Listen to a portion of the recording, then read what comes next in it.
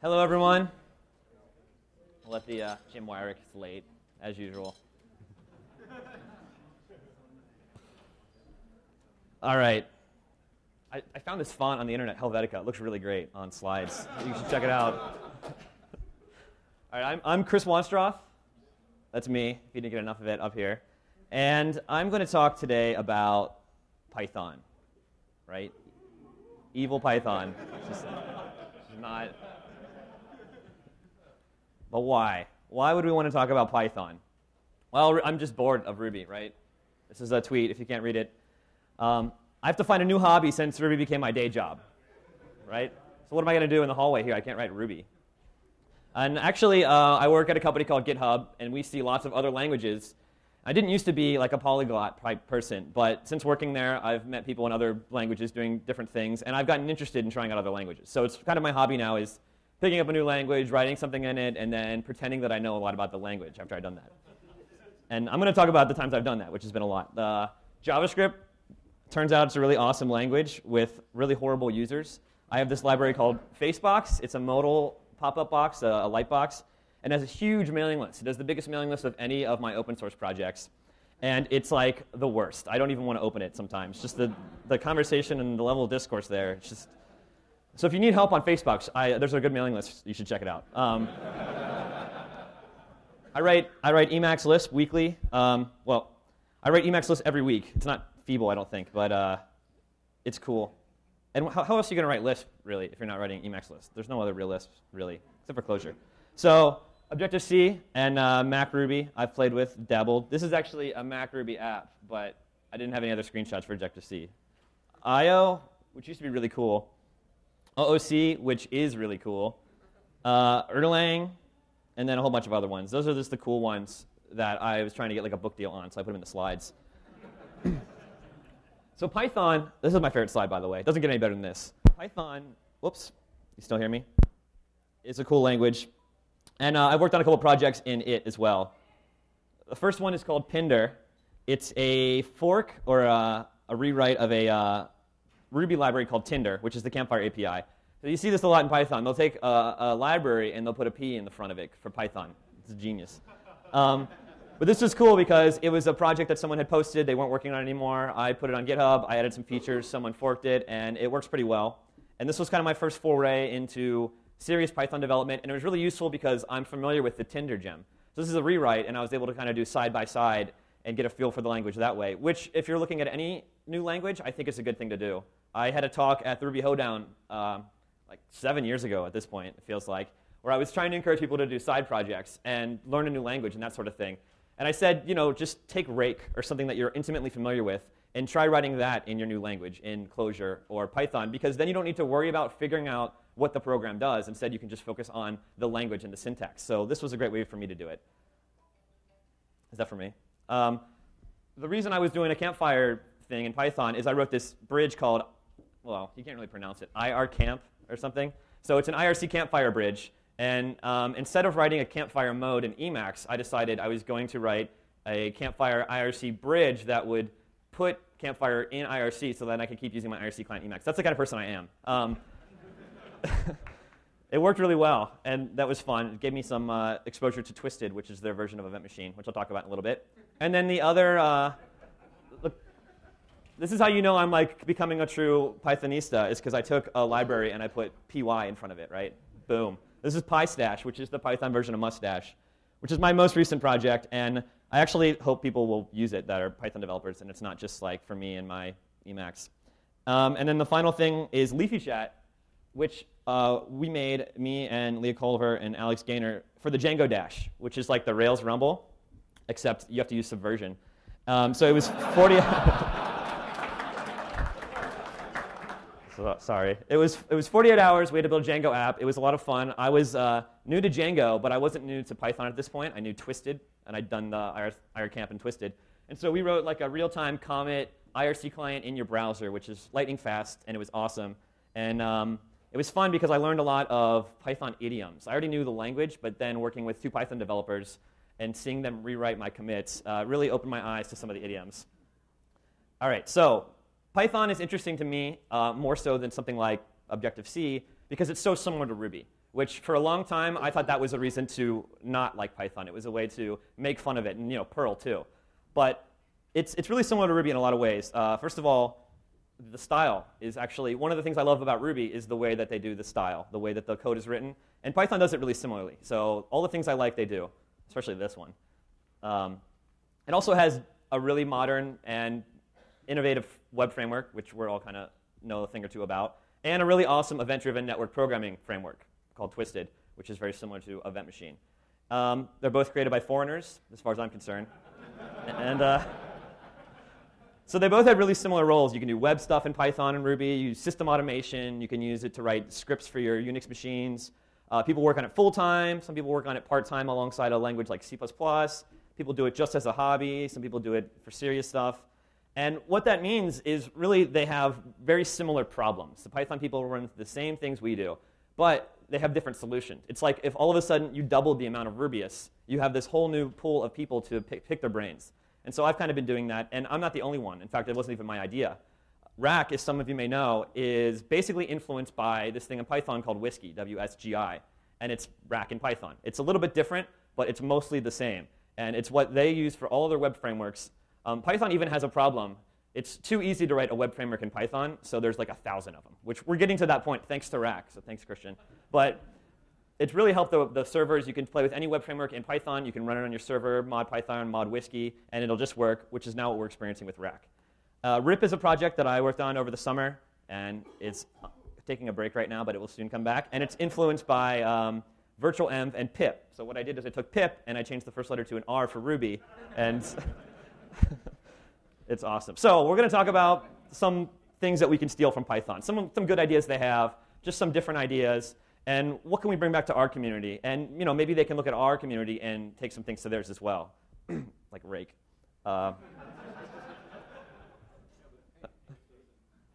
right, so we'll talk about the language a little bit. I'm going to give it a high-level overview of the cool things. So the VM space. One of the things I initially liked about Python when I was checking it out is there's VMs that you would expect, and then there's the wacky VMs, because the syntax is pretty straightforward. And they're very open about the development. So it's super easy for someone to just have a crazy idea and work on a VM, get it most of the way working, and then just forget about it. So there's this history of like corpses of VMs in Python, which is really interesting to see all the ideas that didn't work out. So Jython is their version of JRuby. It started in 1997. I think Sun hired some people to work on it full-time, or they did, I know, but I don't know if they work on it anymore. And it was started by the same guy who started IronPython, which is interesting. So they have IronPython just like IronRuby, runs on the DLR. You guys probably all know a lot about the IronRuby because if you didn't, you'd be in that talk right now. So I'm not going to say anything else about it. Runs on Silverlight, right? PyPy is Python in Python. And it's, it's the self-hosting dream, the kind of the Rubinius pie in the sky. And it's cool because what they do is they have a strict subset of Python called RPython, which is restricted Python. And so it takes out a lot of the dynamic parts of the language, and it makes it really easy for them to compile RPython to C, to Java bytecode, or to whatever .NET has. And so that's how that project works. It's also interesting because it's funded by the European Union. I guess you can get grants from that. And what they do is they're targeting C-Python compatibility, just like we're trying to do. So stackless Python is a cool one because it's like a VM or a fork that has a very specific need, a very specific target, a goal it's trying to solve. And for them, it's concurrency. So stackless Python has these things called microthreads or tasklets, which are similar to Erlang processes or Go routines, if we're going to be putting the first letter thing. And they're cool because they're lightweight. You can have tons of them. You can serialize them to disk. You can take them off a disk later and continue processing with them. And it's interesting because it's not just a toy. There's a big multiplayer online game called EVE Online, where it's kind of like space trading and all that sort of thing. And all their servers are written using stackless Python. I actually used to play that game. There's nothing else there. But stackless Python is almost all the way compatible with normal Python, except for the parts that are stackless. All right, so unladen swallow is one that's been in the news lately. Python is a Monty Python reference, so they go overboard with it, I think, and sometimes. But unladen swallow it's not a totally separate VM. It's a fork. No, it's not a fork. That's exactly what I didn't want to say. It is not a fork of the VM of CPython. It's a branch. So the idea here is they're going to make Python 4 times faster, much faster, and then they're going to contribute all their patches upstream. And it's run by people who work at Google, but it's not officially a Google project. It's just sponsored by Google. And they're doing quarterly releases, and it's very open development. It's on Google Code, and it's pretty cool because they're very interested in making Python fast. And then there's CPython, which is our MRI. It's the reference implementation. It was started in 1989, and it's kind of what all the other VMs strive to be compatible with. So that's the overview of their VM world. It's very similar. Ecosystem. It's green because of, Anyway, so the Python ecosystem. So these are kind of some of the things in the community, ideas, idioms that they have that I think are interesting. And aside from that VM part, the rest of the stuff is things that I've picked out that I don't think we have. So we have Jython, and all that. Python does have things that we have, but I've left those out. So these are the cool, like Python-specific things that are kind of new to me. Starting with documentation. They're really good about documentation. They're about as obsessed about documentation as we are about testing. So they still have libraries that have full test coverage. They have test frameworks, but not every library has that, and they're not nearly as obsessed about it. It's all about documentation. A really, really good Python project is one that has awesome documentation. An example of that is Django. And from people I've talked to, one of the reasons that they love Django is because of the documentation. Maybe they are already Python developers, or they were coming from PHP, but the documentation from day one has just always been phenomenal. This is the Django book, if you've ever seen it. It's their A-Press book. It's Community Commons or something like that, so they can, Creative Commons. It's all open source. You can buy a physical copy, but they wrote it all in the open. And what they have along the side there, the blurry little yellow dots, those are little comment bubbles. And you can see in there the number of comments for each paragraph. So if you've ever used GitHub and you've ever seen a comment on a commit, we stole that from this book. So it's cool because it was written in the open, people discussed things, and the book was kind of a community project. And it's free, you can go check it out today. They're actually working on a version of the book for Django 1.0 that this is a screenshot from. Aside from the book, the Django site itself has really good documentation. And the screenshot doesn't really capture it. And it's kind of hard to know what that means, but when you look at this Django documentation page and you scroll down, everything is there, and it's not like this deep tree structure. It's just the model layer, the view layer, the template layer, deploying a Django application, and everything. So it's kind of like the Rails guides, but they've just been polishing it for years, and it's very concise. And if I were doing hardcore Django, I think that this would probably be like my homepage. I would just go there, I would find it, and it's all there. It's open source, people contribute to it. It's really well done. This is a project called Fabric. It's similar to Capistrano. And this uses Sphinx, which I'm going to talk about a little bit. It's not the search engine Sphinx, a different Sphinx. It generates documentation. But this is sort of the standard documentation format you'll see in Python, including the Python standard libraries documentation. And it's laid out not as an API reference. It's not class module method. It's actual documentation about installation. And so that's kind of where it's different from us, where what we'll do is we'll have a README, we'll have a couple other pages, and we'll run RDoc on it, we'll get a nice theme, and we'll publish that. But what that really is some explanation and then an API reference, whereas in Python what you tend to see is just like essays on the code, how to use it, problems you're going to run into. So I think that's something we can really take away from their culture. And it's something like us at GitHub in our open source, we are just recently trying to do. We're trying to do like documentation-driven development and stuff like that, where you write documentation first, and then you make the code and the tests match that. So you kind of see how you would explain it, and if that makes sense, then it's probably a good idea, and if it doesn't, then you're doing it wrong. But yeah, I think better documentation, tools like Yarv are really awesome and have sprung up in the past couple years, weeks. And if you guys have open source and you're not doing a lot of documentation, you should give it a shot. All right, so PEP is another cool thing that the Python people have. So we used to have this. I remember when I first became a Rubyist, there was the Ruby version of PEP. So this is the Python enhancement proposal. And what this means is they have a website and a submission process. And you can submit an idea to PEP. And it can be one of three things. It's either a new feature or implementation detail for Python itself. It's a Python design issue, or like a guideline for the community, like all projects have to start with a P. That's not a real PEP, but that could be a PEP. And a process PEP, which describes how it's a meta PEP, let's say. You can do process for submitting a patch to Python itself, honing the process of submitting a PEP itself, and that sort of thing. So this is cool because there are some PEPs now that are like legendary, that are old, and when you're new to Python, they basically hand you the manual, and a bunch of them are PEPs. One of which is PEP 8, which is something that we should really think about. PEP 8 is the Python style guide. So should you use tabs or spaces? Should we use camel case? Where should we use it? Should we use underscores? That's all formalized in the Python community under PEP 8. Google doesn't follow it with their Python code, but everyone else seems to do a pretty good job of it. And for me, that's always one of the things I wonder. When I'm writing JavaScript, should I do camel cases or should I do underscores for method names? It's like, what I want to do first is figure out how everyone else does it so I don't look like an outsider, right? So PEP 8 does that. You just go, it shows you how to import stuff cleanly, it shows you how to structure your code, and it's a really nice read. PEP 20 is another fun one. It's the Zen of Python, if you've ever heard this. It's basically 19 or so single-line statements that try to describe the Python culture. And I think some of them are really good. Like, explicit is better than implicit. I know we don't always subscribe to that as Rubyists, but that's kind of how the Python people think. And once you read this PEP, you can really start to understand their code and get into the mood. Flat is better than nested is another example of one. And if the implementation is hard to explain, it's a bad idea, which I need to remind myself of all the time. So, oh yeah, there's an Easter egg too. If you do, their version of require is called import. If you do import this, it'll print out PEP 20 in Python.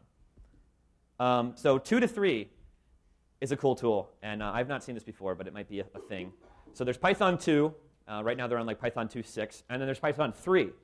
And you can deploy your code on each of them or both of them. But as you can guess, Python 3 is backwards incompatible with 2. So there's syntax that you will use in 2 that'll just break in 3. So what 2 to 3 is it's a command line script you run on code, on Python 2 code, and it'll print out a diff of what you need to change to make it compatible with Python 3. It's not perfect, but it's extensible. People can submit their own fixers, as they're called, and it'll help you find out what parts of your code are going to choke on Python 3. And it's apparently pretty good. So the Python community is really interested in making the upgrade process seamless and getting people to do it. They don't want to get into the situation where like people are still running PHP 3. Which is true. And so on that note, there is PEP 3003. So this is a recent one. This was on the news sites, Hacker News and Reddit and whatnot. This is the moratorium. So what Python decided to do is they're not going to add any syntactic changes to the language for 2 years. And this PEP describes what that means exactly, what's a syntactic change, what's an implementation change, what's a new feature, what's OK to add, what's not OK to add, and the length of time. And the reason they're doing that is because they're giving the other Python VMs and implementations a chance to catch up. So they want PyPy, they want the other ones, Stackless and all those guys, to be able to catch up to current Python. And they don't want to keep adding features and making it harder for them. What they also want to do is they want to make it easier for people to convert to Python 3. So if Python 3 isn't advancing very quickly, it's easier for you to be like, all right, I'm going to get 2 to 3, and I'm going to run it, and I'm going to do that this weekend. And it won't be an old version of 2 to 3, or it won't be new changes that aren't documented yet. You have a long runway for upgrading to Python 3 without worrying about if the Python 3 you're upgrading to is the one that you know about and all that sort of thing. So it's a pretty cool idea to not add stuff for 2 years, and it's a good way for them to kind of embrace the community and that sort of thing. All right, so Python, the language. It's actually a really cool language. You might not believe me. I really like JavaScript. JavaScript is one of my favorite languages. I've always thought that if Ruby is like Lisp, then JavaScript is like Scheme. Of course, Ruby is much prettier than JavaScript. But there are core ideas in Ruby that are obviously from Lisp. And there are core ideas in JavaScript that are different because they're obviously from Scheme. And this isn't one of those ideas, but that's just my prefix. All right, so the attributes in Python. I really like this. I don't like public and private and protected. I'm a little bit vocal about that. I'm just one of those people. And in Python, there's none of that. So an object in Python is similar to an object in JavaScript, where it's just like a bag with a bunch of slots in it. And some of those slots have functions in them, and we call those methods, and some of those slots don't. So it has some cool implications and some horrible ones as well. But what that means is there's no method missing in Python. There's attribute missing. So when you call a method that doesn't exist, you're actually trying to access an attribute and then invoke the function.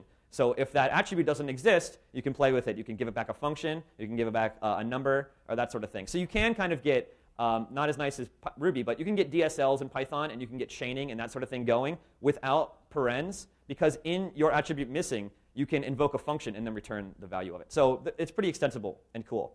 And JavaScript needs that. The Firefox guys added no such method to JavaScript, which basically is method missing. Bad. They should add no such attribute. So you can decide if you want it to be an attribute or a function call. But all right, so where this falls down, everything's in one namespace. Functions are just, our methods are just functions thrown in there, is instance variables. It turns out that having instance variables distinct from methods in two different namespaces, like in Lisp, is pretty cool. Because let's say you have, for me, I had did some Python stuff with Redis. So I have a Redis Python attribute. And I want to store the Redis object somewhere, but I also want to use the attribute as a function call. Or I want it to be customizable. Well, what you end up doing is you have an underscore Redis attribute, which stores your backend. And then you have your Redis function, which is your front end. Same thing for configuration. If you have like a template that the first time you access it, you want it to compile, but you want people to be able to set strings or something like we would do in Ruby, where something would get cached, it's a little bit harder in Python, so you end up doing the same attribute name with an underscore in front of it. Hooks. All right, this is another cool thing. So in Python, they have things like less than, greater than, and all that, and it's not methods like it is in Ruby. Instead, though, the way that they let you customize them is you can write hook functions, hook attributes, that the Python interpreter will call. So let's say you have an object, and you want it to respond to a greater than. All right? What you would do is you would define a double underscore, like GTR double underscore. And Python will call that function, passing it B, and you compare it against yourself, and you return the value. So it still looks like a normal greater than call, or a less than call, or a double equals, or whatever. And the way that you override the function is with one of these hooks. Another example is there's a double underscore str double underscore. And instead of calling toString on objects in Python, there's an str function. So you pass something in. And that str function will call double underscore str double underscore. So that's kind of how you do it. It's not how we would do it, where you directly just override the method. Instead, there's hooks you have to kind of learn about. But once you do it, it lets them get pretty interesting. Another one is double underscore call double underscore. So if someone tries to invoke your object as if it were a function, Python will invoke that double underscore call hook if you have it, so you can do whatever you want there. And then there's lots of parts of the language that use these hooks and expose these hooks. For instance, in Python, you can change the class of an object on the fly by changing what the double underscore class double underscore attribute is. Think about that for a second. All right. So future, this is another cool thing. They have this future module. You can do from future import X. The canonical example right now is from future import division. So in the newer Pythons, they're changing the way division works, the division operator. It used to be that if you gave it integers, it would do some rounding and give you the floor. And so it would work with integers or floats. So sometimes if you accidentally got an integer in there, it would totally screw you.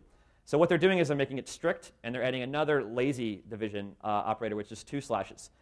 What you can do in your code is you can do from future import division, and you can today start using that feature, which will be introduced in the future, in your code. So you can test your code, you can write your code against it. Even though your current version of Python doesn't support it, you can still import things that will be supported in the future that you want to depend on just inside your one file.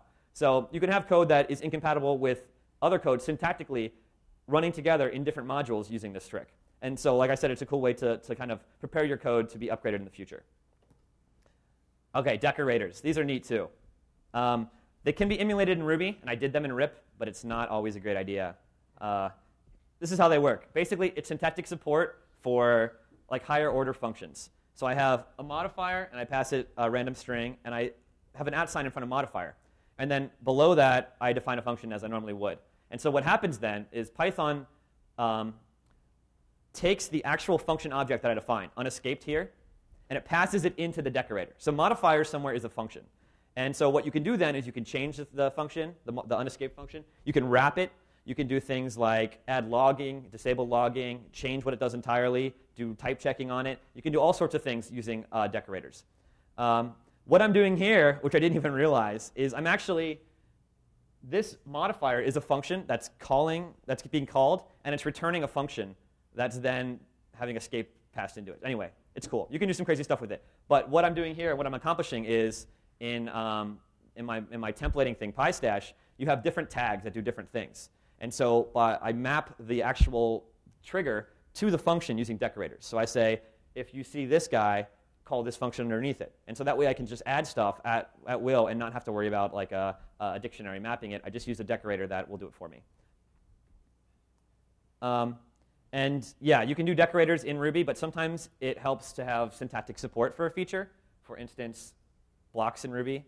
You can do them in JavaScript, but one is nicer than the other. I won't tell you which. Metaclasses. OK. Python has metaclasses, but they are not eigenclasses. They are different. Metaclasses in Python, and I think most of the world, are classes that write classes, classes that create other classes. So what you can do is you can give a class a metaclass that when the class definition is finished, that meta class gets past the class you're defining, and then it can do crazy things to it. So an example is in Django, they don't have migrations. Well, they have migrations, but they don't do it the way Rails does it, where you define your database schema, and then the active record object picks up what the attributes are and columns and whatnot. Instead, in Python, in Django models, you define the attributes and you tell what type they're going to be. This is going to be a string, this is going to be an integer, and all that in your model. And what you literally do is you create attributes and you set them, you set types to them. So like string column, integer column, and whatnot. And the models have a meta class that goes through, it finds those attributes, it finds out the type that you want them to be, and then it turns them into methods that know how to pull themselves from the database and format themselves correctly and whatnot. So you still get a nice DSL, and you just say explicitly this attribute is going to be this type of database column, and then you get enhanced functionality using a meta class. So it's a trick just to do nicer DSLs, add functionality, and that sort of thing. Yes? What happens if you want to change the meaning of a column later on? I don't know. I don't know how the migration stuff works all that well. That's interesting. They don't have migrations in Django proper. There's a plugin called South that uses it, and I haven't worked with it extensively. I don't do a lot of SQL these days. I only put this in here because I was so happy to see it. They have args splat. It works the same way as it does in Ruby. It's an awesome feature. I would have been sad if they didn't have it. But they raised the ante, so to speak, and they have this thing called kwargs. So these are keyword arguments. These are awesome. This is one of the best features of Python. All right. I have some awesome code. It's all syntax highlighted and nice. I promised myself at one point I would never put code on the slide again. So I broke that promise. I also promised I would never do Python. All right, so here's a normal method. Normal method call, same as Ruby, similar to Ruby. And I call it like this, right? So I have name and age, and it's not going to do anything, but I pass in information. So what keyword arguments are in Python at the simplest level is this. So even though name was the first parameter I defined and age was the second, if I pass in a dictionary and I have the names of the dictionary slots match parameters, it'll work. I mean, basically, this will work the way you think it's going to work. Age, then, in your code will be set to 24, and name will be set to Chris in this method definition. So that's neat. We have methods in GitHub sometimes that are old, and maybe they take 4 parameters, and it should really be like an options hash that you pass in with keys, because when you're calling it, it's a little, you have to like check the method definition. What you could do, if you're lazy, if we had these things, is we could just put the names of the variables right in front of what we're passing in, and it's kind of a little bit self-documenting. It ends up looking really nice at times. But that's just the beginning. So what you can also do is this kwargs thing with the double splat. And what that means is the kwargs object in your method will be a dictionary of whatever keyword arguments, whatever hash stuff was passed into the function that it didn't recognize. So here we're removing the age parameter, and I'm still passing in name, but I'm specifying age is 24. And so that kwargs object now will be a dictionary or hash with a slot of age that maps to 24. So I can put anything I want in there, and kwargs will hold it for me. I can also pass a dictionary in, and I can put 2 stars in front of it, and it'll expand it just like you do with an array in Ruby. When you pass in an array and you splat it, and it expands. So one thing you can do with this that's cool that I do is this. I have a render function in my templating system, and I just pass in the dictionary, and it's a lot like the way Rails does options, but it's supported by the language, and it's neat. OK, the next thing, doc strings. These are cool. This isn't Python specifically. Emacs Lisp has these. I added them to JavaScript one time. It was horrible. But these are a neat feature. So basically, the way most commenting works in Python is the first line of a function definition is a string. And it can be a multi-line string or just a simple string, and it describes the function. And the reason you do that, excuse me, the reason you do that is you can get access to that. So in the code, you can find out the doc string for any function that was defined. And what that lets them do, besides write cool tools, is stuff like this. So in some Python libraries, there'll be really simple test case in the documentation that is serving to illustrate how you use the function. But they can also run doc tests on it. Doc test is a module that comes with Python. And the doc test will execute all the code in the strings as like unit tests. So you can have documentation that serves as unit tests in your code, which is pretty cool. It's not a replacement for unit tests. I tried doing it that way, and I ended up with like huge comments with like every single edge case, and then you didn't even find the code. But it's nice to make sure that like your examples are actually correct. And I end up running doc tests on new libraries all the time that I find them just because it's fun. There's a thing in Ruby, there's a doc test library that does this with comments. So you put comments above a function, and it will find the code in the function, and it'll execute it. And it's nice, but it's a little different because it has its own specific syntax. So you have to kind of go out of your way to appease the Ruby doc test library. Whereas in Python, the doc test library just works. So it's cool. It would be nice if we had that. Help. I just found this while I was writing the talk, and I'm freaking embarrassed because it's so awesome. Basically, using the doc test and all that stuff, or using the document strings, you can run help on any Python module or piece of code, and it'll basically give you like a man page. And it just infers all this based on hooks, like double underscore slots that you set. Like for this one, name, I have this dis module that I ran help on. And the first thing is probably just because they put a comment at the top saying this is the name of the module. It'll tell me where the file is. There's probably a link. And then it'll go through. It'll find all the functions, and it'll pull out the doc string. It'll show me how to use the function and what the documentation is. And this is all generated dynamically on the fly from a module. I ran it on the unescaped method that we were playing with earlier, and that's awesome. I don't know. It's nice. OK, so Python's import statement, its module system, the way that you include code into other code is really awesome. And if you've ever used CommonJS or like Node.js, they do something very similar. So the way that this works, if you've ever done any Python or play with any Python, you've probably seen this file floating around. And you've been like, oh, those guys, look at that. It sucks. What are they doing? It's actually really cool. So what this file means is that the directory in which it's located is a module. So let's say I have a directory called Django. If in that Django directory I have this file, when I do import Django, it loads this file. Okay? It's because in Python, files are modules, which is awesome.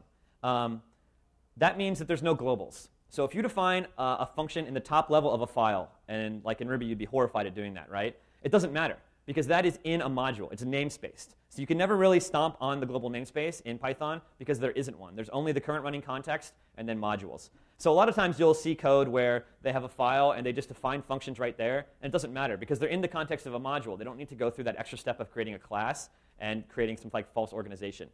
So here's how this works in practice. This is from Django.dispatch import signal. And so what is going on here is Python looks for this directory structure. It tries to find this file, and then it looks at all the variables in that file.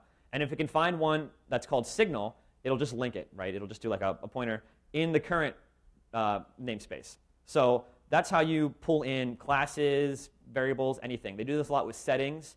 And you can do multiple things at once. Here's one where from twisted.internet import reactor protocol. I'm pulling in a bunch of stuff from the twisted internet module at the same time, reactor and protocol, using it later. If you don't know what you're looking for exactly and you like living dangerously, you can import everything at once. And it's neat. You can also expose and control your API this way. So you can say, all right, I'm going to have one main pystash init.py, and in there I'm going to import all of my classes from other places. And then so all you have to worry about ever is importing from pystash, where I can have this like deep, crazy directory structure that exposes all my internals you don't need to worry about. For Django, this is really nice, too, because when you're looking at Django code, they're importing features that they're using at the top. And right there, you know where that code is defined and how they're getting it. And you can just go check it out. You don't even need to worry about actually learning that much about Python. You can just look at the load path. You can see it's Django dispatch, find Django/dispatch, and away you go. Yield. It's a trick. It's not what you think it is. They have a yield keyword, but it's not our yield. It's different. Python supports generators. And so what that means is you can do things like, let's see, I should have wrote an example. It's weird. It's enumeration, basically. So you can create enumeration structures and control flow using yield. What happens is with yield creates a generator, and it returns an object you can call next on. And when you call next, yield will keep going. So the code starts, hits a yield, stops, you call next, and it keeps going. So using this, you can create things like iterators. Go through a range of objects, call next, and it'll just add one to it or whatnot in a loop. Or you can do things like breakpointing code. You can have a chunk of code with a yield, and then part 2 of the code, and then another yield. So each time you call next, you're actually going to different chunks of code. Anyway, I'll show you how that's actually useful in a second, because it sounds crazy. Python has sequences, which are basically enumerables. They have tuples, lists, and dictionaries, which are immutable arrays, arrays, and hashes. So just if you ever hear people talk about that stuff, that's what it means. List comprehensions.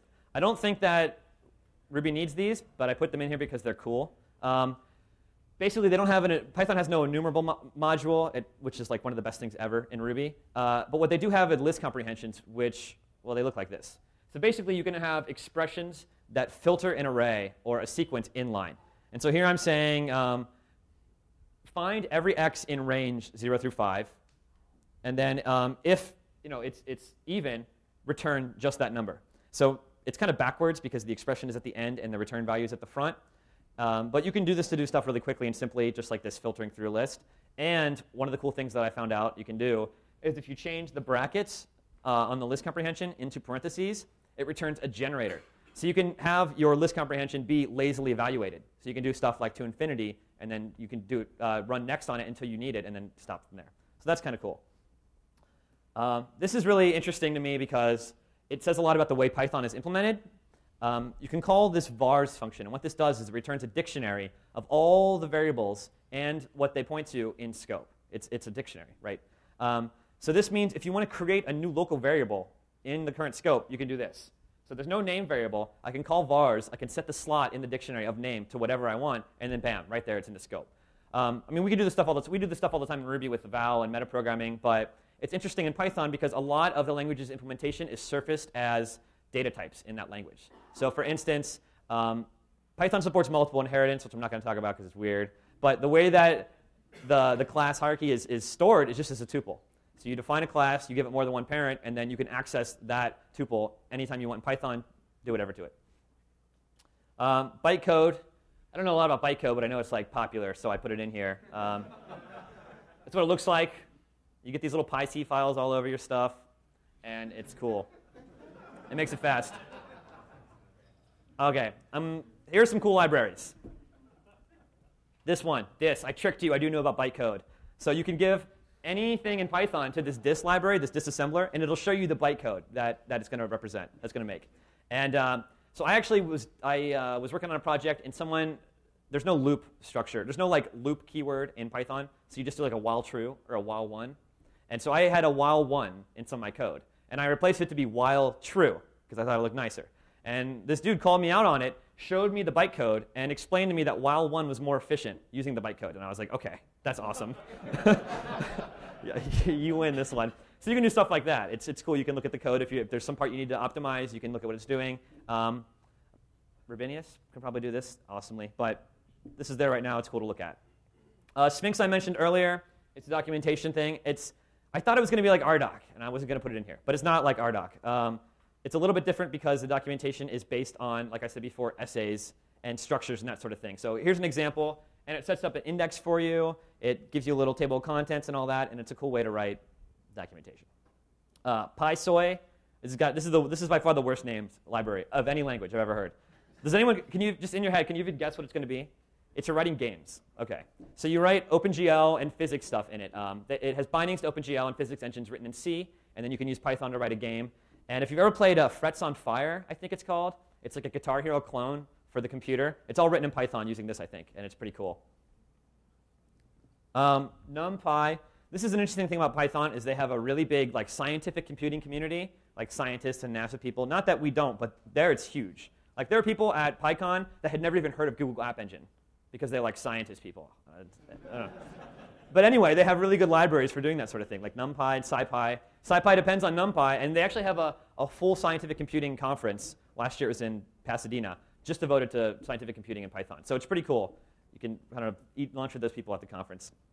SymPy, it's symbolic mathematics computer algebra system, obviously. Next. So Mercurial, it's actually, at GitHub we have a love-hate relationship with Mercurial because it's written all in Python. It's so nice. It's so nice. We wrote htgit as a plugin to Mercurial, and it's just like you can understand the code very simply. You can like import it. You can embed it. You can play with it. You can overwrite functions, whereas Git is all C and Perl. Not that Perl's bad, but it's like C and then Perl scripts wrapping the C to do things. So Mercurial is just really well architected, and it's nice to write for.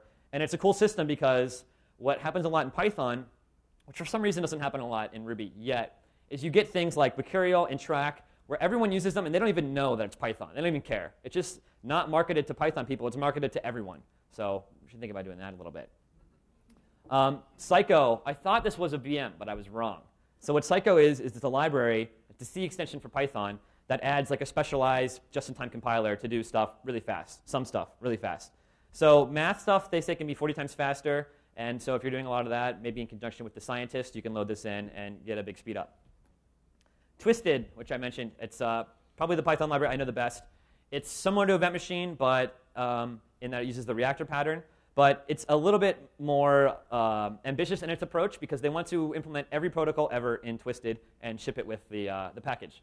So that's really cool if you're writing like an IRC library. You just install Twisted. The IRC stuff is there. You could just go to their website and find the documentation. And it's an interesting project. They also have a book and a website. They have one of those websites where if you Google Twisted and then you click on the first link, their website will highlight the Google term, so the whole page will be yellow. It's just the worst thing ever. So don't ever Google Twisted, is all I'm saying. Django, everyone's heard of it. It's awesome. It's neat. They have some cool ideas too, like the admin, which I saw now that there's like a really good Rails version of the Django admin. That only took us 4 years. There's also the rack bug toolbar. If you've ever seen that, you slip it into your Rails app, and it gives you a little toolbar that you can turn on. It shows you stats right in line. They've had that forever. That only took us another 4 years. But there's some cool stuff there that we can take also. Tornado is new, and I only put it on here because it's popular. I've never actually used it. But I read the whole man page, so that counts for something. VirtualEnv and pip, I have used these two a lot. These are the influence for RIP. And it's because Python's packaging system, it doesn't have anything as nice as RubyGem's versioning. So you just have one version of everything. That's it. You can like upgrade or downgrade or delete it. And so VirtualEnv creates separate Python environments, including the interpreter. So when you make a new VirtualEnv environment, it includes a full version of the interpreter, which RIP does not do. And it's a cool solution, I think, to that problem. And then people can, trade VirtualEnvs like their Pokemon cards or whatever. And you can have VirtualEnv specific to your application. And you can kind of debug it in the context of your application and not worry about what else is going on. It's super helpful if you're new, too. Pip is a installer. It works really well with VirtualEnv. And it's nice because it can install stuff from Git, Mercurial, Bazaar, as well as from the Python package index. Pill, it's like ImageMagick, but better. I admit it, I have no idea what it is. I was told to put it in here because it's supposed to be really good. So if you're ever doing Python image stuff, Pill's where to go. SQL Alchemy is interesting. I play with it a little bit. It's a database library, toolkit, similar to DataMapper, but it's more about like, I guess DataMapper is going in this direction now, but it's very much about plugins and being a toolkit for doing SQL operations that you can write other plugins on top of and other tools on top of. So I don't think you often use SQL Alchemy directly. Instead, you use something it provides or someone wrote for it to manipulate a database in an interesting way. Nose is really awesome, and it's something that we should think about a lot. So what Nose is it's an improved test runner and basically a better version of Test Unit. So they have their own test unit. Nose is like Test Unit 2, so to speak. But what's cool about it is it's fully backwards compatible with their unit test module. So if you have a test suite already, you can use Nose with it. You can use the Nose runner to get the improved output and the improved kind of runner features, some of which are very cool. You can also then just start porting over parts of your code one by one to Nose without breaking your existing code. So I think that's a really elegant way to do it, is to make it fully backwards compatible, even though you don't like that other library, because it gets users. IPython, it's like IRB on crack. You can save sessions. You can replay sessions. You can have different sessions swap between each other. You can swap between different sessions at the same time. It has colors everywhere. It's really nice. AsciiDoc is cool. It's what a lot of documentation is written in. The Git documentation is written in it. The Fusion guys write out the passenger documentation in it, as far as I can tell. And it's basically a lot like Markdown, but it includes like filters for highlighting source code in a different language and little tooltips with a cute little icon. It's all written in Python. It can output to HTML, PDF, man page format. It's really useful. We actually support it on GitHub now, and I want to start looking into it, but I'm not yet. Anyway, so the final two things I left for the last because they're crazy, Pyrex and Cython. Pyrex is a language a lot like Python, but it includes C data structures, so there's like typing and whatnot. It's very simple. It's kind of a subset of Python, and it compiles down to C. So a lot of times, if you want to write a C extension in Python, let's say you want to wrap the discount markdown library, and you want to provide a Python API to the discount markdown library, which is written in C. Well, what you can do is you can write Pyrex code, which is basically Python, to do the mapping for you. And it'll take care of all the gluing of the C extensions, all the sort of like registering your module, and all that. You can write Python that you're familiar with, and then you can get access to a C module really easily. So there's Pyrex and Cython. Pyrex is like sort of cathedral. There's one guy overseeing it. Python is the bazaar where they just take anything, including his stuff. So it's interesting to see how the two interact. But so that is my 5,000 foot, 50,000 foot view of Python. The idea here isn't that you should learn Python. I don't care if you learn Python. I think the idea here is that instead of like sitting down this weekend and writing the next testing framework for Ruby or another one, you should think about finally trying out Clojure. I mean, there's some Clojure experts here, I think. Or playing with something like Python, or even looking at Perl. I mean, CPAN has like 16,000 modules on it, and it's a super awesome system. So there's a lot of ideas there that we can take, we can look at, we can evaluate, and think of them in context of problems in Ruby or just ideas you have.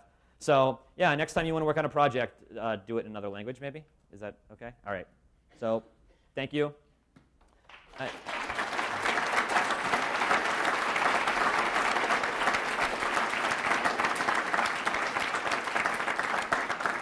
Does anyone have any questions? I probably won't be able to answer any of them.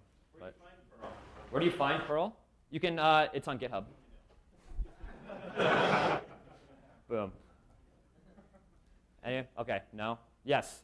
You said you were going to go back to yield. Can you do that? To yield? Oh, so I forgot about that. You're right. So up. Oh, but you do. So this is actually implemented with using yield. This is why it's cool. So to go from a right away list comprehension to a lazily evaluated list comprehension, they do this with yield. So this is an example of something you can do, where here, if I did on the object that was returned like .next, I would get 0, and then I would get 2, and then I would get 4 on each call. And that's like an example of something you can do with yield, where it's not like built into the language, and it's kind of a cool trick. All right, goodbye.